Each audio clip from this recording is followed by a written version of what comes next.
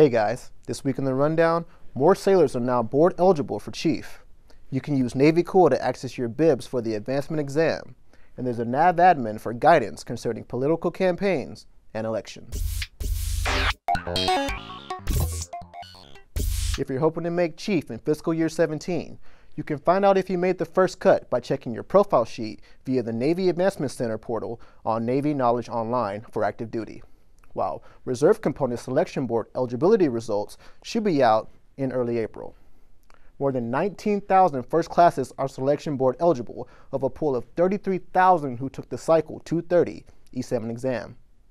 The E7 board meets June 20th and May 16th for FTS and Reserve Components.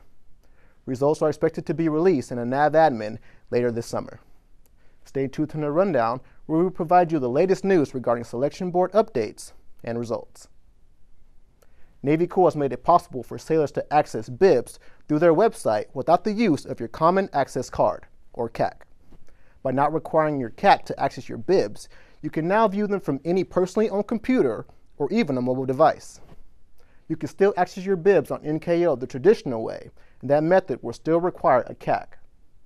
The Navy Cool bib page looks to act as a one-stop shop for active duty and reserve sailors who are preparing for the exam.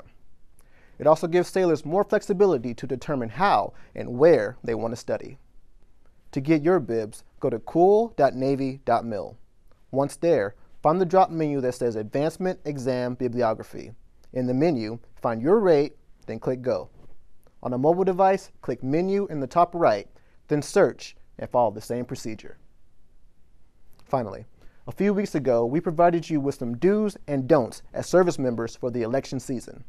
Now, NAV Admin 055/16 provides the Public Affairs Policy Guidance, which gives a more in-depth look at our role as service members during campaigns and elections. Be sure to check out the NAV Admin on NPC. Well, that's all for this week.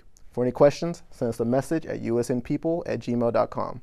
For the Chief of Naval Personnel, I'm MC2 LJ Burleson. Thanks for watching.